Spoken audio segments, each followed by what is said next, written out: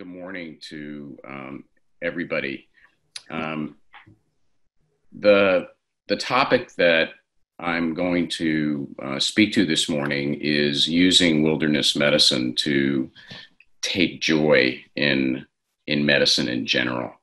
And I want to thank you for letting me meet with you about this topic because it's especially near and dear to me now that we're coming together at the same time that we're sheltering from one another.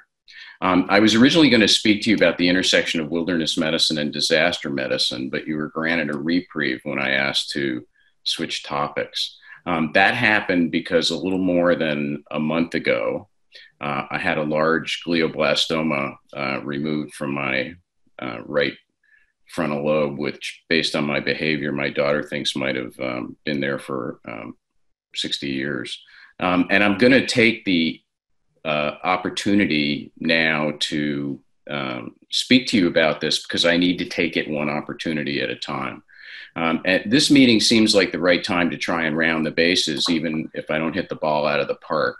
I'm sure that many people attending this session are old friends, and I hope that they'll join new WMS members in chiming in so we can use this opening session to set a tone of appreciation, enthusiasm, and inspiration for everybody.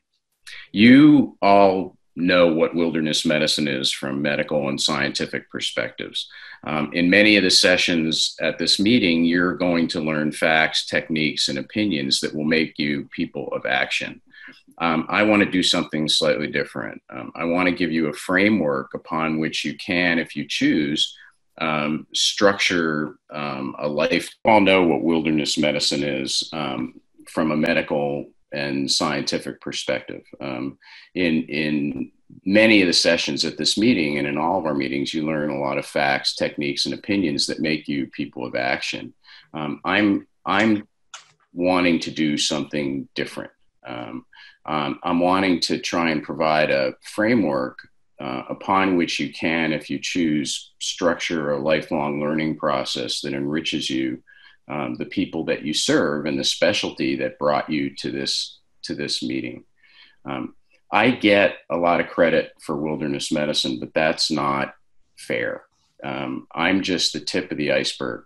There are too many people to mention who have done and are doing spectacular things, whether or not they're in the limelight. If any of the following names aren't familiar to you, please take some time and learn about these folks. Brownie Shaney, Ed Geer, Ken Kaiser, Peter Hackett, Howard Backer, Jeff Tabin, Gord Giesbrecht, Mel Otten, and Lou Ann Freer. There are many, many others, and many of them are on this call. The modern history of wilderness medicine and the history of the WMS are populated with people of science, integrity, innovation, and most important, bravery, compassion, and fun. When I look back at my career and why I became a doctor, it was the last three that were most important at the beginning, and they're the most important at the end. But given the current shifts to corporatizing medicine, measuring everything through the lens of customer satisfaction, and the pressure upon doctors above and beyond everything to be productive and profitable, we face computer screens and electronic medical records when we should be facing patients. We cut visits short so that our average time to see a patient continues to drop. And too often we come home at the end of the day saddened by spiritual fatigue. How can we take back what is rightfully ours? How can we once again become fascinated and happy? I think wilderness medicine can really help. What do we need?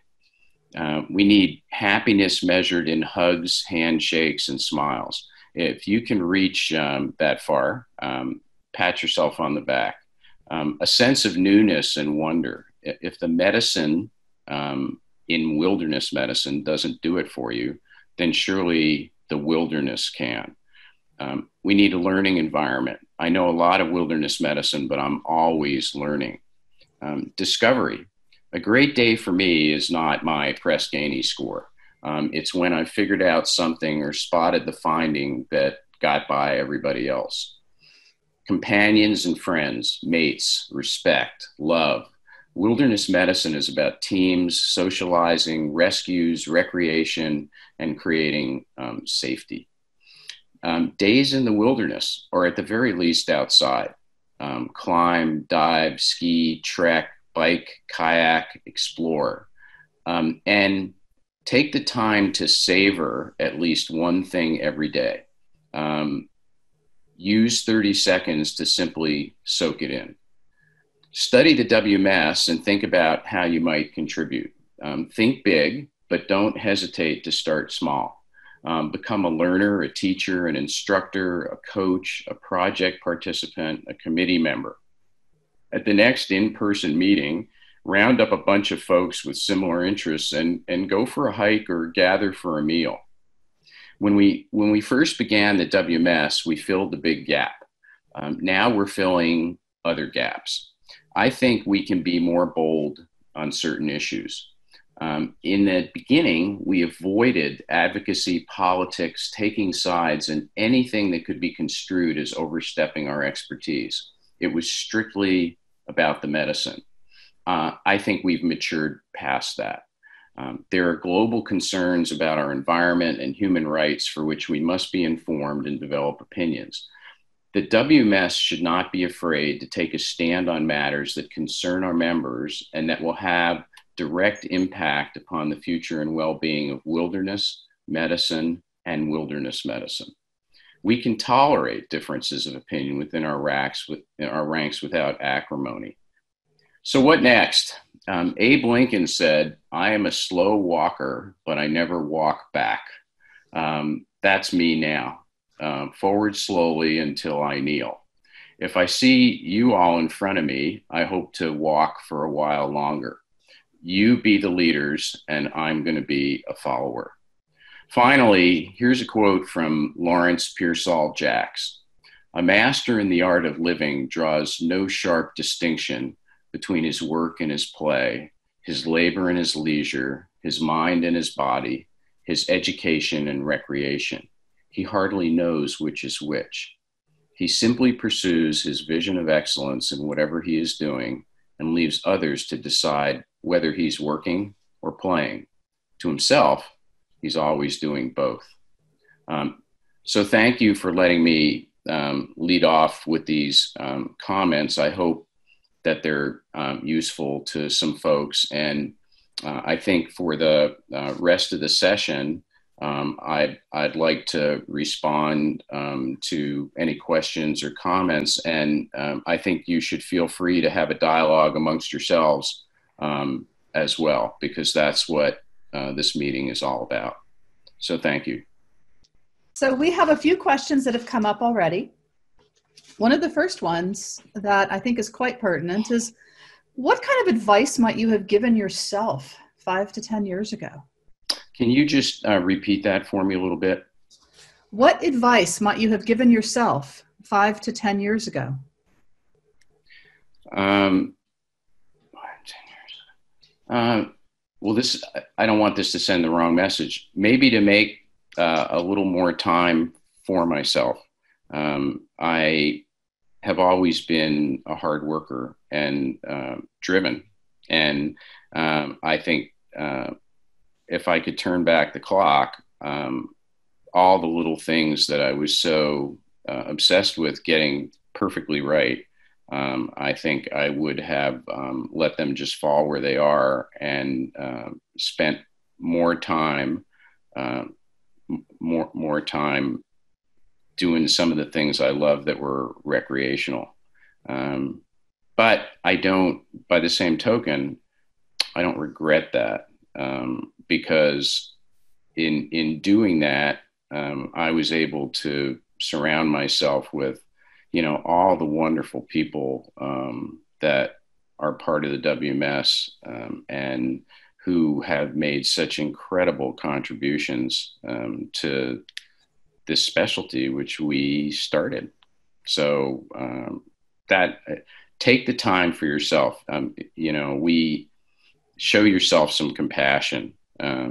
That would be the advice that I would give people.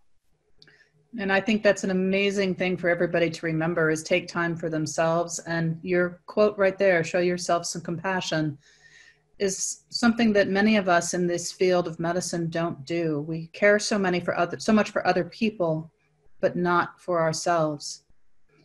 So another question that came up, and this has to do with your experience working with the Uniformed Services University.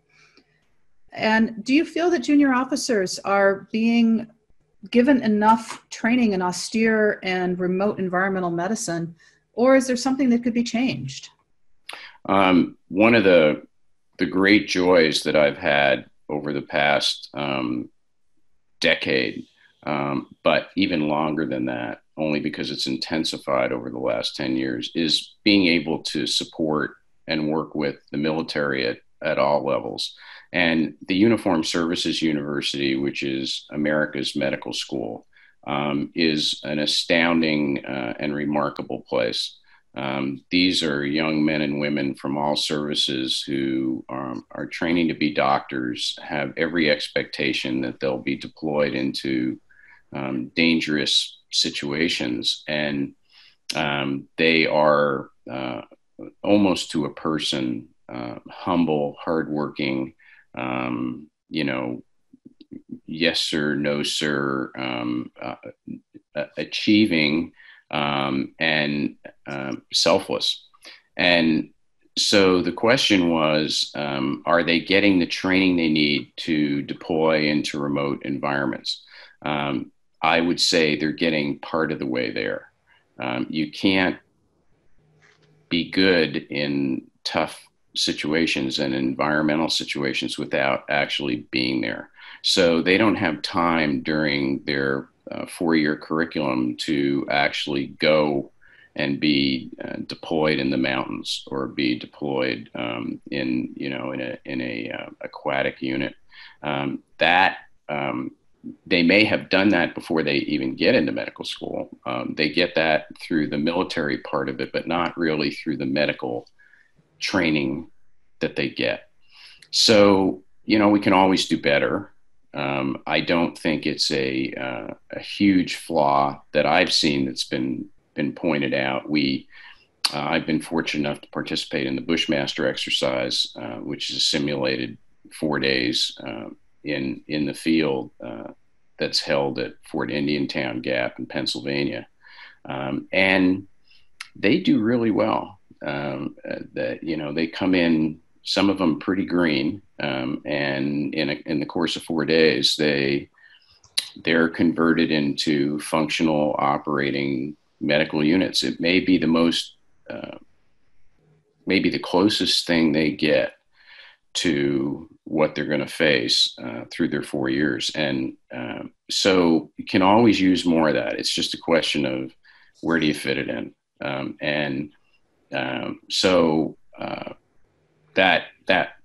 I think they do a whole lot better than we do in regular medical school. So, in a standard non-military medical school environment, I think the students crave practical experiences, and they love to go on site where they can attempt to be providers. And, I think the more rugged we can make those experiences and more realistic they are, the better prepared they're going to be for whatever assignments they take on in the future. I hope that answers the question. If it doesn't, let me know and I'll try again. I think that it was excellent.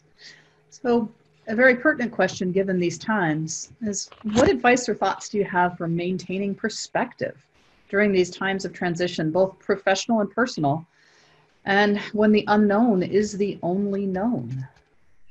Yeah, it's a tough time for everybody. The virus situation has turned everything upside down, and I think the biggest thing it's done is, in some ways, it's pulled us together, but in many ways, it's pulled us apart. And there is a lot that's not known, and so we're guilty, I guess, of moving from knowledge-based estimations of what might be good for the general population and individuals to panic-based decisions.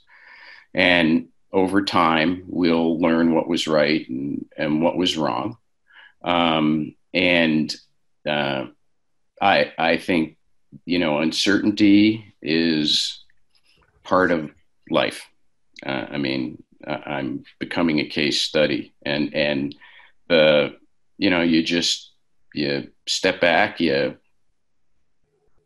figure out what you think you have, and you deal with it. And I think now we don't know what the new quote unquote normal is going to be.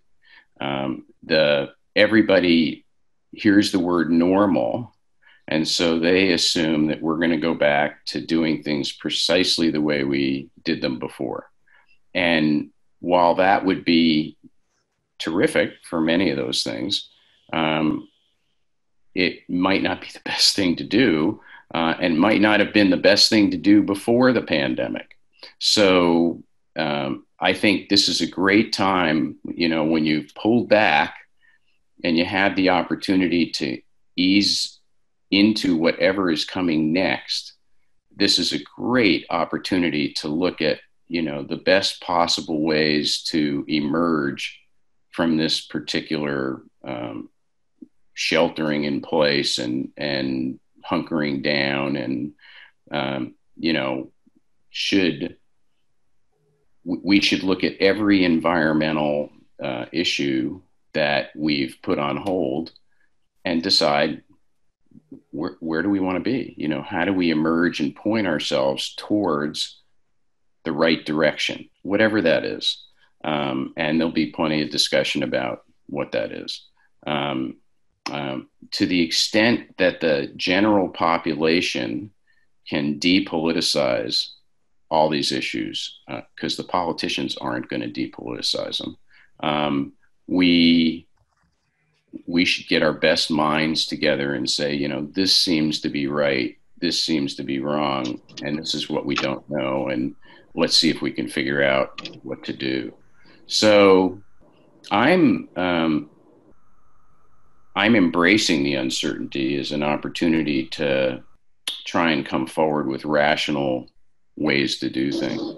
And whether that be what's safe for mass gatherings, how many people can you put in a football stadium and, not wipe out the community? What are the things that we should be weighing in on? But I'd urge us to do that first for the things that are important to wilderness medicine, if this is going to be a challenge for the Wilderness Medical Society. And I would consider us to have a broader platform than just how do we want to care for people medically in those environments? Is there anything different about what we're going to do, and adapt to the reality of what we have? The ski patrol is doing that already, and so we communicate frequently about what's the best way to. If the end goal is to get people back up on skis and let them enjoy the outdoors, I'm just praying that I can, stand up on some skis sometime this winter. I don't care if I go a distance of 20 yards on a flat surface. I just want to be on them and get out there.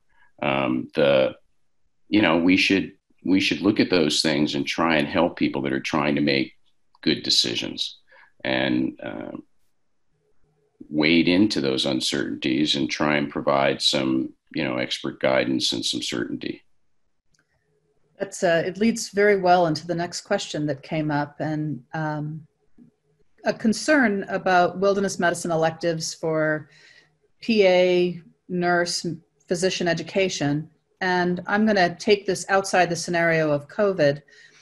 And what's your feeling on having real patient contacts, if possible, beyond just the didactic and scenario curriculum? And are they necessary for an elective to be considered valid, or the construction of scenarios, does that help to keep this valid?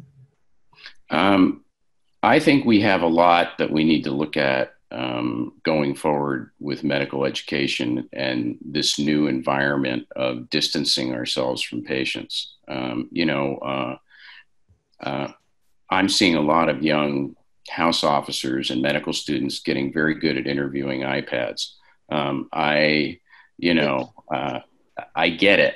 I mean, I understand, that everybody's trying to figure out how to keep people from getting sick, but there's a loss of education in that process. All of us, and I would say all of us on this call, have had an expectation and an experience of physically examining patients, understanding, what it means to touch a hot belly or make diagnoses by pulling down somebody's lower eyelid and looking at their conjunctiva, and all the things that we do to make the interaction teach us how to get to diagnoses and be able to help patients.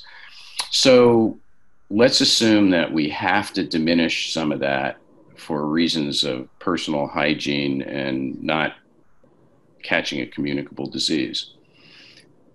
That may be the right thing to do. I don't know for that particular purpose, but it's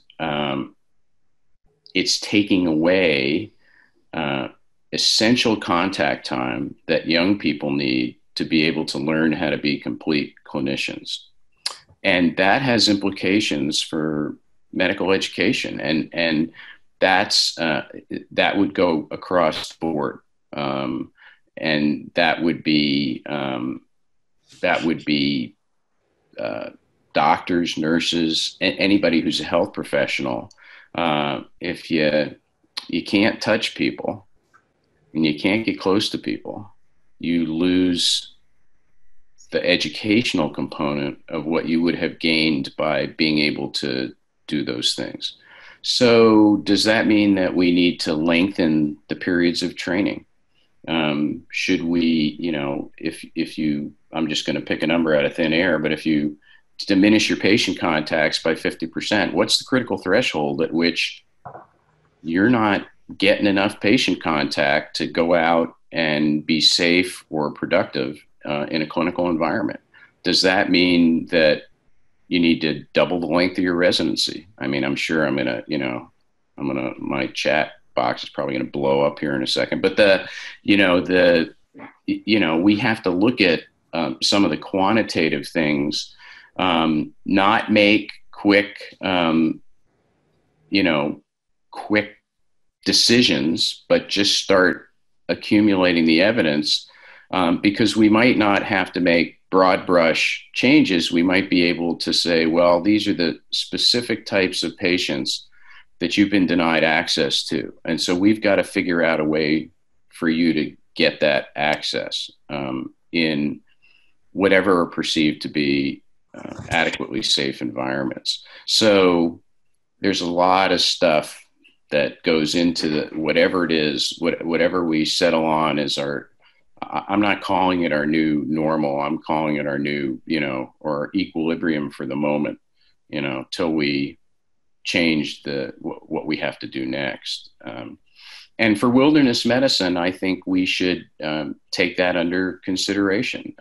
We, for a period of time, may be doing some virtual activities that previously would have been in person, and they could be purely virtual. They could be hybrids, those are decisions that I'm sure will be made with a lot of thought and consideration. We should look at what we're sacrificing and how can people substitute for that one-on-one direct, let me hold your hands and guide you through tying this knot. Let me show you how to make that stretcher. Let me, have you listen to a simulation of somebody's heart sounds when they have high altitude pulmonary edema. So it'll all work out. For those of you on the call who are trying to think of, how do I get involved in in the Wilderness Medical Society and the specialty, these are great opportunities to increase our knowledge. And so, be thinking about it. You don't have to be at an academic medical center to do this. You just have to be outside. Paul, so there's a question that was posted by one of our members that it's multiple parts, and it actually sums up multiple other questions that were placed. So I'm going to give this to you in its entirety and then break it up if you'd like me to. So can you speak to how wilderness medicine or simply spending time in the wild has given you resiliency, both professionally and personally? I know that physician burnout and mental health is a major concern, especially in light of the crisis of COVID and the trauma that has caused so many. How would you advise other physicians and medical professionals to seek support and joy together in the outdoors, wilderness, alongside training and education? And is there a way to make this wild joy more accessible and encouraged in our communities? That's a great observation, because I think if you changed it from a question into a statement of what we ought to do, that the question is the answer. What are the practical tips? I meant what I said when everything I said, but the savoring one thing a day, I don't think we're programmed necessarily to automatically seek joy in what we do. Too many times now we're programmed to kind of get through the day. And I think we've got to convert that getting through the day to taking real joy out of what we do, and finding something in the midst of any activity to, just savor it. Just, it's almost a meditative process where you just, you might hear a bird chirping that just makes you relax and makes you realize that there's wonderful things happening. Just tune everything else out if you can, and just listen to that bird for 30 seconds and just don't think of anything else or even think about that bird. Just put yourself in a position to be meditative and take joy out of what what you're observing in your life. And once you can do that, once you have the process down, then apply it in a wilderness setting. And, I think a great teaching tool is, you could be out showing people how to make a snow cave and how to survive an unexpected night outdoors. I guarantee you that in the time that you're out there doing that, you're going to encounter incredible beauty. I mean, you're going to be in an environment that's terrific. And, even if what you savor is the fact that you got the first block down in the right place, you can just pause everybody and say, let's just think about what we just did. Let's think about where we are. That this is miraculous. This is medicine. This is our passion. And so just develop those skills, and I think you'll all be able to do it. And those skills didn't come to me early in life. I mean, I'm working on this stuff really hard now, because that's the part that I neglected because I was always just working so hard. Thank you, Paul. And I'm going to kind of combine a couple of questions right now, two of them, and then I think we might be out of time. However, those of you who have posted questions and we haven't gotten to them, I'm hoping that Paul will give me the opportunity to speak with him later, and perhaps we can answer them in the magazine.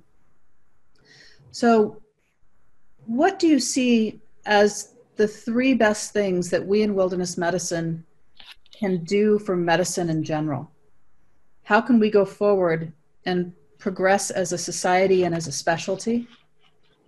And then finally, a question that's directed specifically to yourself.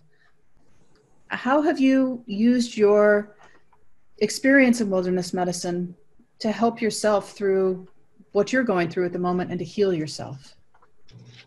Um, let's see. Start with the first one again for me, Jen. So, with wilderness medicine, what are the three things that you think that we can do as a society and as practitioners of wilderness medicine to help medicine as a whole? Um, well, um, these are going to be tactical. Get to know each other. Get to learn um, about all the wonderful people that are part of this organization, and um, take the time to understand their points of view, um, because you're going to find that you're going to feed off each other in terms of generating ideas and friendships and activities.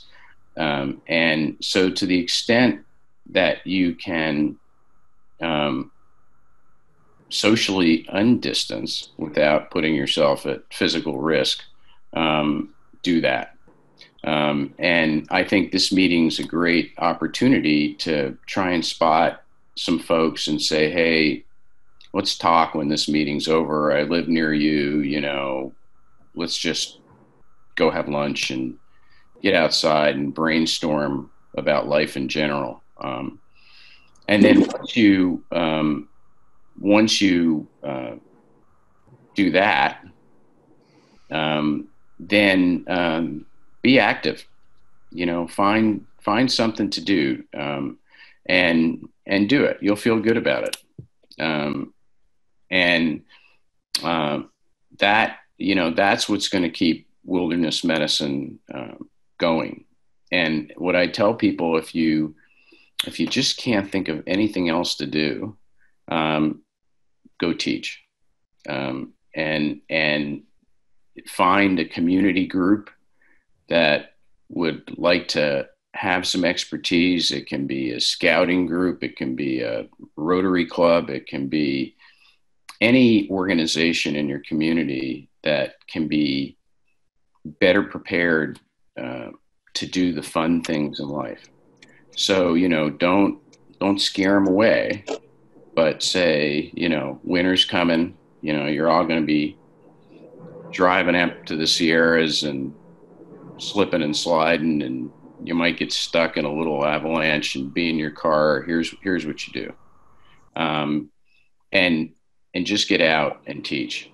And I think what you'll find is that you'll be in great demand. The floodgates will open because it's interesting stuff, and people gravitate to people that know what they're talking about. All right, number 2, Jen. Have you been able to use your experience in the wilderness and wilderness medicine to help yourself through your own personal medical challenges right now? Well, I'm just learning, so I'm 5 weeks into this right now. It wasn't expected, and so I'm just learning to deal with it. And I'm truly I'm concerned about my family and my friends and the things that I want to get done. So I would say that it's not so much that it's taught me survival techniques, because they're not directly applicable to my situation. Um,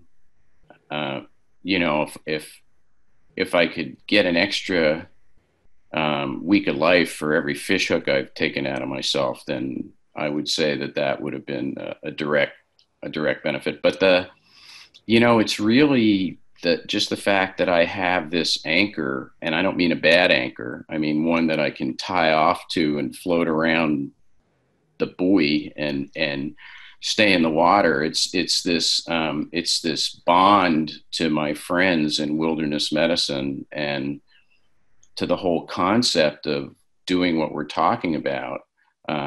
That's going to sustain me through some of the the tough times. And I mean, just to give you an example, I'd still be in bed right now,